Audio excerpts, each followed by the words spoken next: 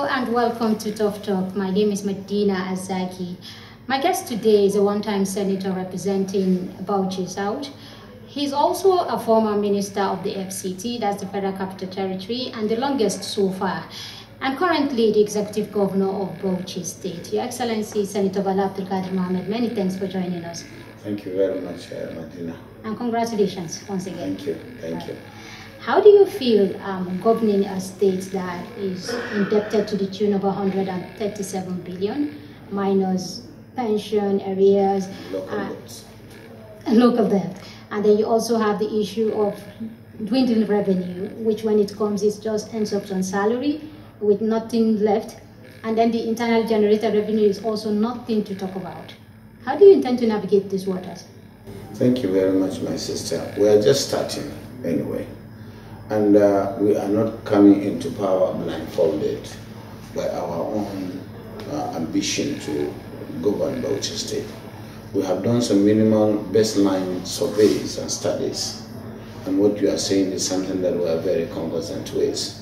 That's the issue of indebtedness, our micro and microeconomic realities, our dwindling GDPs. Most of the sectors are not contributing effectively to the GDP of Bauchi, and we have the lowest GDP.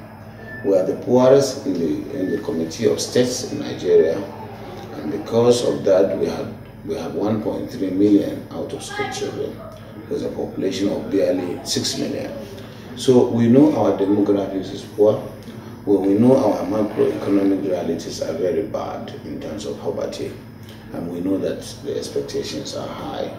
And also, the streak of indebtedness to the people of Bauchi is so amazing and dwarfing, because the sense of gratitude is so high on our part, having abandoned an incumbent administration that has had everything to come, used everything to come back, and they voted, they protected their votes without giving them anything in terms of inducement that is traditional with our political activities. So we came prepared, and because we are trained to a level where we feel we can do it, and because of our on-the-job training, especially in FCT and within the federal arena, we believe we can deliver. And upon that, we knew that everything is knowledge-driven in the world of competition today. What will give us competitive edge is knowledge-based administration, putting square pegs in square holes, and looking at our problems and challenges as opportunities. What are the problems? Youth restiveness, poverty, high expectations, low agricultural yield that is not supportive, is not capable of putting food on the table. Of course, being a labor state where there are no industries, no factories, no industrial development, and of course the traditional rulers, they all look upon the government, and the social sector, the malams, the ulamas, the clergy, everybody look up to government. There is no diversification of the economy. So we set up a group of experts, the Arewa Research and Development Group, headed by Professor Bugaji. On the day we won, we commissioned them. Before then, we established a group called the My Bauchi Project under the tutelage or leadership of one professor, from the ATBU, to give us the baseline studies on agriculture. What is the condition of our demonstration farms? What are the conditions of our agricultural output? What are the crops that we can really build around different zones? What are the zones? What can we do in terms of whatever we can do to incentivize the people to exploit our agricultural potential? So yes, we have a lot of challenges. Yes, we knew that we are the poorest when it comes to competing with other states, but we knew we have other competitive advantages or comparative advantage, which would give us the competitive edge. What is competitive advantage that you have? We have the political will, and we knew we have experience how to manage resources, come with a good cash flow, and also incentivize the multilateral and bilateral agencies to give us alternative funding, also to plug loopholes that we are getting in terms of revenue generation, and create new ones by raising the GDP and making our people taxable in such a manner that it will not affect us politically, and also raising the blades in terms of making sure everything is knowledge-based, knowledge-driven, and of course managing expectations in a manner that we'll be able to pay salaries, we'll pay pensions and gratuities, and also recover looted funds that we believe are here. We are not in this. We are not targeting anybody. We want to make sure that whatever is due to Bauchi is in the company. Fortunately, as we are coming, Mr. President has approved the refund of about 14 billion naira to Bauchi at the nick of time. And the past administration wanted to spend all the money in one day, but the institution of the EFCC has arrested it. So we have 11 billion to start, and we have also gotten a refund from the federal government. From the taxes that were not paid to Bauchi, about 3.4 billion. So if you add, we have something to take on, which we never planned for. And so it is a good omen that we are starting on a very good pedestal in terms of making sure we launch an economic blueprint of bringing Bauchi out of the advice of maladministration of the past administrations. Okay, we did see your agenda during your inaugural speech. I think about 9 of them: agriculture, agro-allied, and all of that. But if you're going to put a time frame to them, if you're going to tell people, this is what I want to in 100 days, what will you be achieving in 100 days? First 100 days, what will you be achieving in 1 year? And what will you be achieving at the end of 4 years? We are doing all this, but you see, government has what we call conduct, maybe oath of secrecy. We have to be able to be there before we start making so much noise. I have learned a lot of lessons in governance, being a minister of FCT. When we came, the contribution of agriculture to GDP in FCT was 3%. We raised it to 10%, even though it was a federal capital territory. Here we are going to do so many things, which is our secret, which is our own blueprint. But suffice it to say, in the first 100 days, there are issues that are burning issues.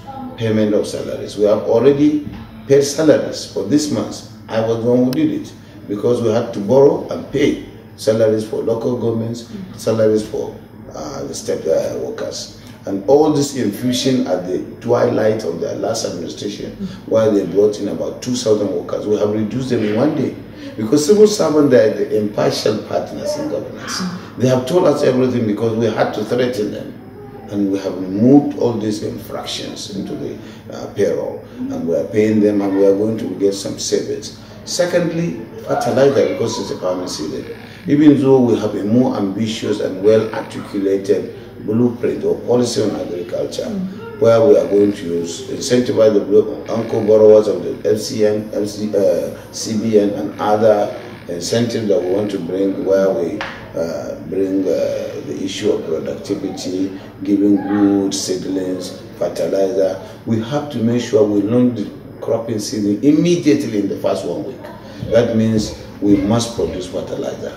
We have already discussed in the last 2 days. The fertilizer is going to be produced in 7 days, and we are going to launch the crop season, and I will invite you. We will do everything to make sure the farmers get fertilizer and get some sort of extension services. Next is the issue of Hajj, because the people in Bauchi, they are so religious about Hajj. We must make sure that all the accommodation, all the arrangements are fashioned in a manner that it will give them a better service. This time that I'm around, since I took the first award as a best performing entity when I was in FCT. And so the issue of water, we are going to discuss extensively within the first week. How do we produce the water requirement of Bauchi metropolis and other towns of Bauchi, Azere, Gombe, and Jamari, and Das. So we have already sent out notices. We are going to meet within the next 1 month. We want to address the issue of generating clean water. Then the most important and contentious, the issue of cleanliness, environment. Yes. How do we clean Bauchi because of the dark tears? I have cleaned Abuja. I have brought service providers. Here we may not be able to do it because we don't have a robust IGR behind us. So we are going to use the youth that are idle, that have limited skill, and form them into cooperatives within the next 3-4 weeks to to do the cleaning of Abuja. But in the time being, we will do a task force under BASEPA, that is the body responsible for environmental sanitation and the rest, to clean the city using our partners in progress, I would say, the tipper owners, tipper drivers who will come and you will see us doing it with myself driving it. We will clean Bauchi for the first 1 week that will drive the initiative. So corporate social responsibility. Then we'll form the cooperatives to continue that we'll be paying them. That way we'll be able to remove about 500 or 5,000 youths from here up to Katago. And then we'll be paying them. The money that the state government were paying their cronies, we will pay to the youth, so that we will show them we appreciate or reciprocate the good gestures of these people. That is for environment. And of course, for health, in the next 100 days, we will launch the first emergency meetings or conference on health, because we have only 44 doctors and the hospitals have no drugs, the hospitals are death traps. We have to make sure we discuss with the stakeholders on how to move the health sector forward. So these are the few things we want to do quickly to make sure we make a difference, and then we put our people on the path of sustainable growth. All right. You talked about the economic blueprint. Can you just give us an insight of what this economic blueprint is all about? I'm giving you the highlight of the economic blueprint is called My Bauchi project. My Bauchi project is first to do a baseline studies and see where we are. You have mentioned all the negative aspects of indices that Bauchi has found itself in terms of bad governance, this public service, the bureaucracy cannot even carry the policy. We have to train and position the civil service to do that. And of course, agriculture is going to be the key. We will look at agriculture and bring experts. We have already done that in collaboration with CBN, in collaboration with other associations in agriculture, the Maize Association, the Farmers Association, and then delineate the farms and take inventory of what we have on the ground in terms of land availability, and do, because we have already done minimal soil testing and the rest, to know what we will grow in each local government, and then bring service providers from outside the government who will provide services in terms of fertilizer, in terms of land clearing, in terms of improved seed and seedlings, and extension services that will be paid by the workers, by the farmers. This thing will increase the yield to about 500%.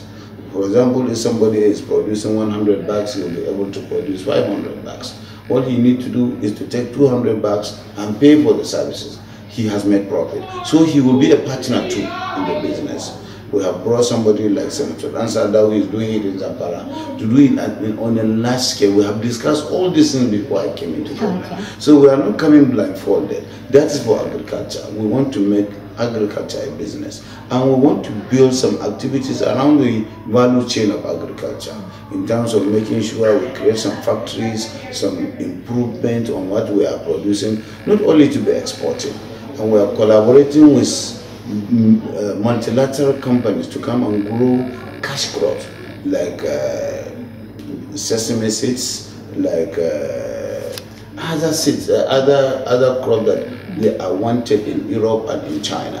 And of course, in terms of water resource management, we want to create so many dams. This is what I can afford. I have done it as a senator for Toro in Gumo, and the whole area has become an economic zone. So I want to replicate it in 100 places in Bauchi, where farmers will not be idle. They will be producing something during the rainy season. We have loose, rich soil in Bauchi State. We are in the savannah, and so we have the advantage of our geographical location, where we'll be able to produce all year round. Okay. That is for agriculture. For health, I told you what we want to do, and for education, all our schools are full. Fortunately, I'm a miracle child. I came at the time when Bauchi was supposed to access 4.3 billion naira from Subeb. All our schools are blown up. Year in, year out, money was being sent from the federal government, nothing has been done. We want to declare emergency on education to make sure all this the situation whereby our words, our purpose, our schooling under the trees, or sometimes even under the shade of anything, will be a thing of the past. All the blown up groups that we are going to enumerate, engage our SUBEB to know their number and their cost, will be able to apply this. Maybe talk to SUBEB to say, no, it's not about construction, it's about maintaining what we have. Even at that level, we'll engage NTI to make sure we train or retrain our teachers, and we also recruit teachers. But after, we must have removed all the iniquities, all the infusions, all the infractions in education, where we believe there's about 30% ghost workers who are not, some of the primary schools are not existent. I've just engaged some of the permanent secretary. So we will reduce cost, save costs, and then employ people, reduce people on the street. That's in all the sectors. The biggest threat to many states is insecurity. That is threatening almost every state in Nigeria. So what will be your own strategy, to deal with insecurity? We will do a lot of community. The Sarasuka, boys. That's what I'm saying. The ideal mind is a devil's workshop. And that's why we're doing so much to make sure. I've told you, we will remove some of these boys by forming them into cooperatives to do not only the issue of cleaning. They will do environmental sanitation, they will engage in cooperatives to form farm settlements, because we are going to make sure we bring experts to guide them, to give them services. They don't have to pay a call. We will also do some minimal profiling. This work is hard, but we have to do it because it is a hard thing. We must take the decision. Some of the youth that can be used to do this kind of job that we are envisaging by empowering an institution of Hayward, that is an institution responsible for providing some social safety nets to the youth, and those that will not be rescued. And so we know what to do with them socially. We'll try to give them some minimal training and so on and so forth.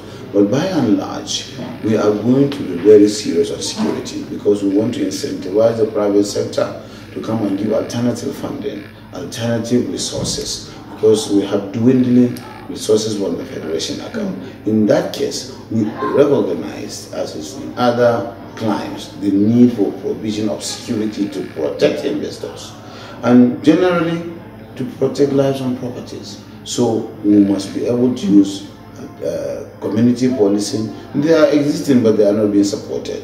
In Bauchi, for example, we have the community policing called Angwa, and of course they are doing a lot before, but they have been abandoned.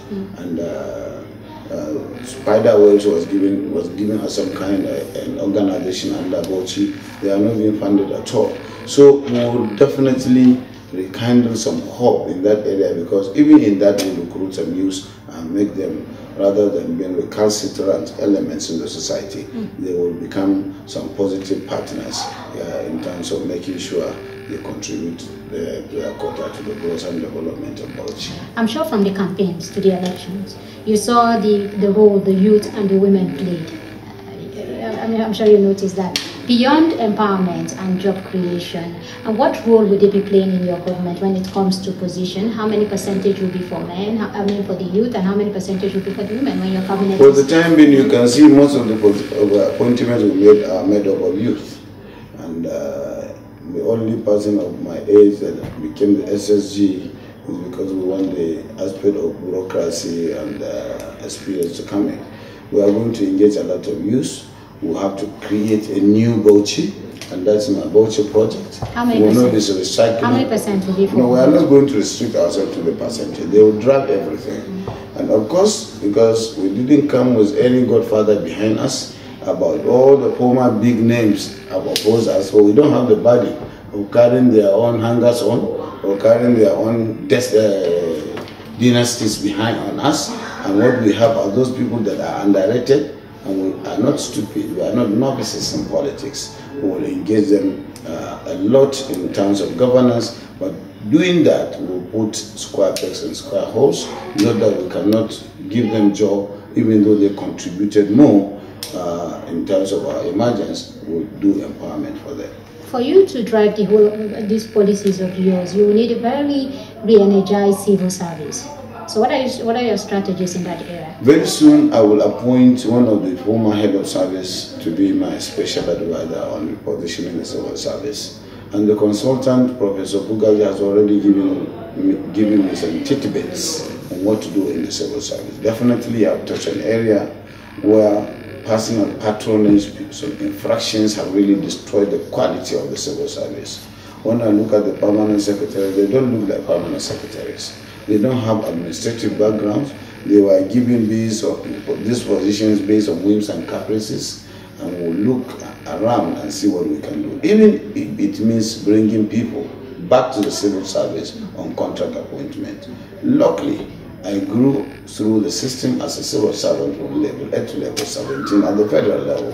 And so I have a lot of experience in terms of the importance of abiding by the rules and regulations of the civil service, and of course the financial instructions, and we are going to deepen due process. All this thing is to deepen due process and make sure the service is positioned to provide services and infrastructure. And we will do that in such a manner that it will not impinge on our capacity to generate resources and do other services that is required within the system to improve the quality of lives of our people. Okay. What does it take to defeat an opposition party? What it takes is just you have to be forthright, you have to get the confidence of their people. Most importantly is God, and you have to be sincere. I have suffered through life vilification by the administration at the federal level, at the state level, all that name callings and so on and so forth. But the people kept me dignified on that pedestal of transparency and also of integrity, because they know this is my house. For the last 25 or 30 years, this is the house I built. Even as a minister, I did not allow Julius Berger or any big companies to come and build a house for me here in Bauchi or in Abuja.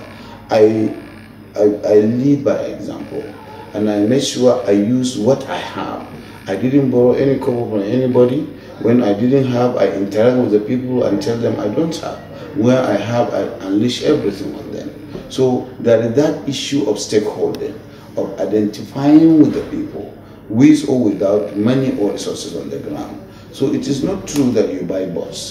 It is not true that it's only when you are rich. Nobody gave me a chance, and the secret of it is that I enjoy being underrated or underestimated, and I spring surprises. How would you rate the last generation? To us in Bauchi, I restrict myself to Bauchi because that is my immediate political milieu. I think INEC has done very well, and even all the political players have done very well, except the opposition now, which is the government, who were abusing, arrogating themselves the power of incumbency, the power of using the federal might. And I must give credit to INEC and to President Buhari for allowing people to exercise their suffrage, universal suffrage. In Bauchi, we have deepened democracy. You can see they have voted for Buhari, even though we campaigned against him.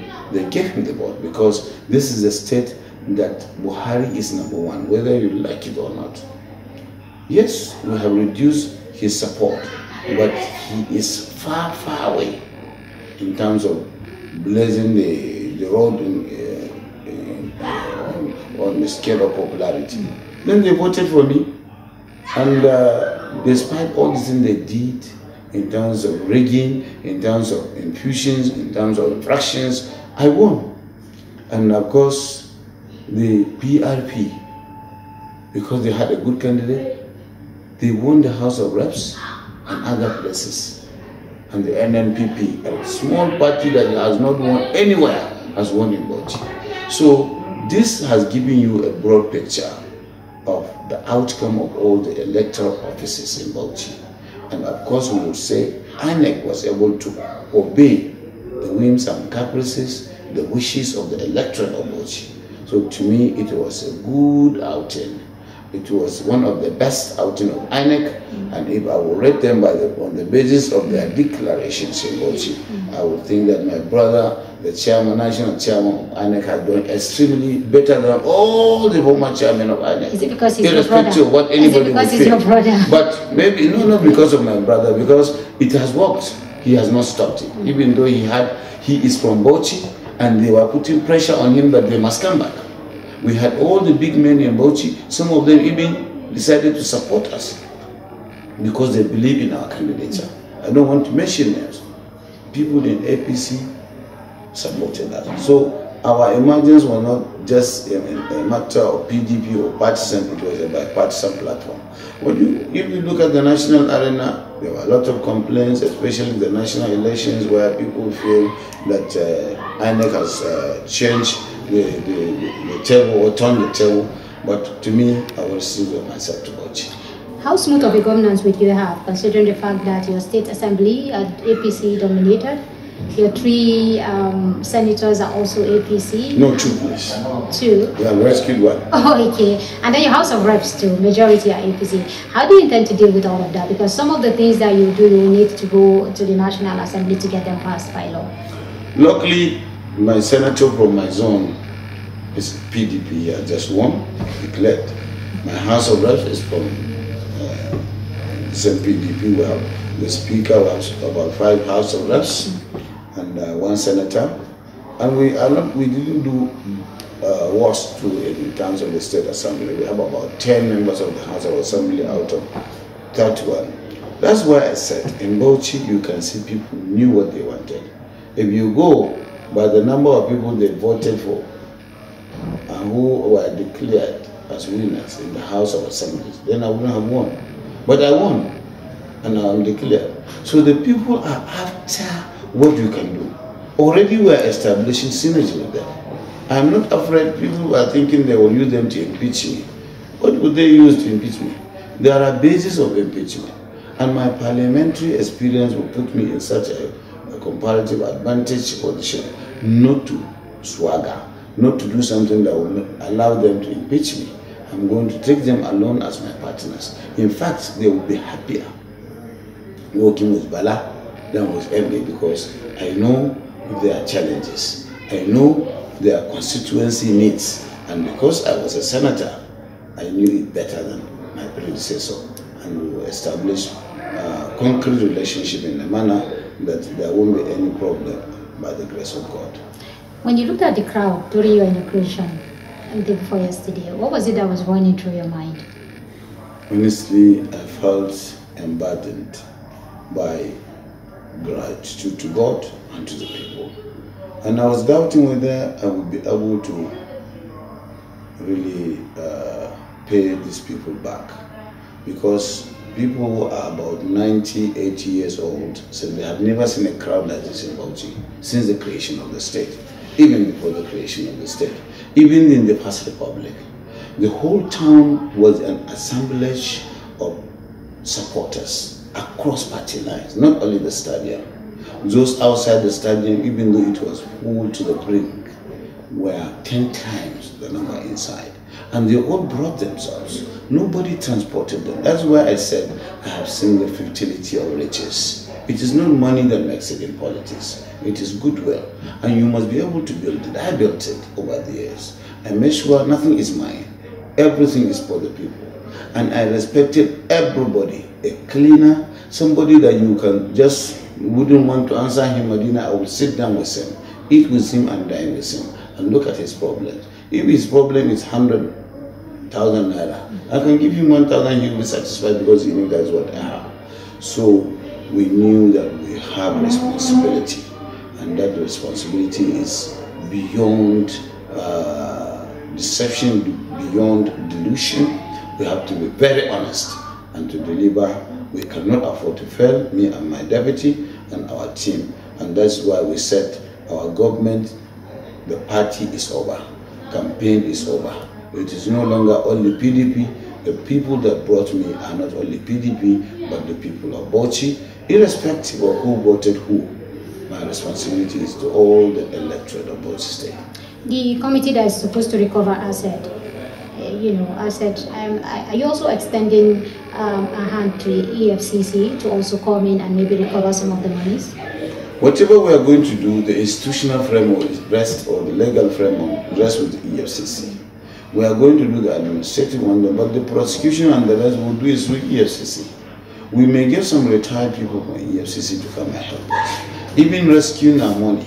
On the last day of MBA administration, he decided to give mandate for the 11 billion that we got from the federal government. All the monies in the treasury, on the coppers. But in special intervention of Allah, we matured 2 days to the exit of the administration.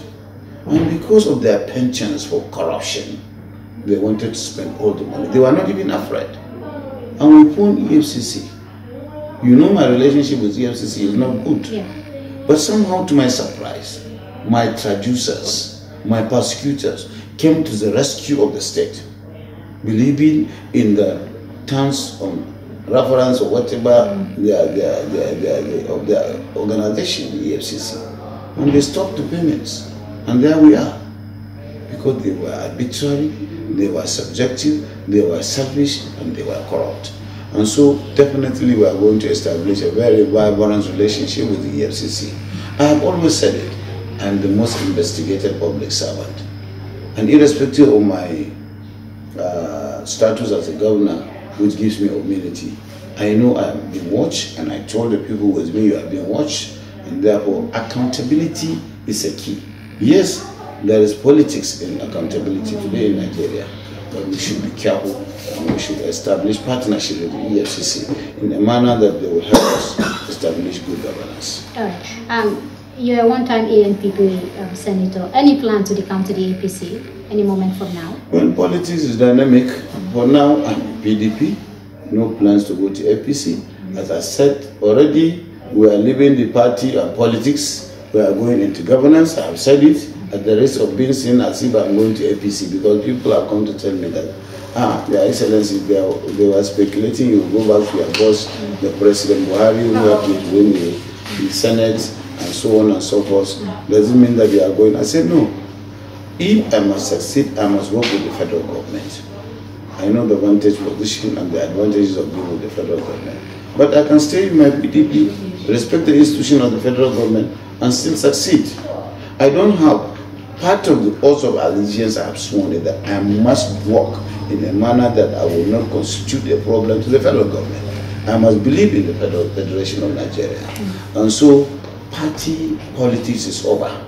It's governance. You will see me establishing a robust relationship with the federal government, which is APC. And finally, the local government joint account. Would you abide by that? Would you allow so many bad things have been done in the past in terms of the joint account projects and programs, and I said it to my people who have to look at it, because there are some legal encumbrances, because agreements have been signed, contracts have been done using the joint account, loans were taken by the previous administration using the umbrella of the joint account. That's where I felt bad, because the economy, people have been mortgaged for the next 30 years. We have about 250 billion naira.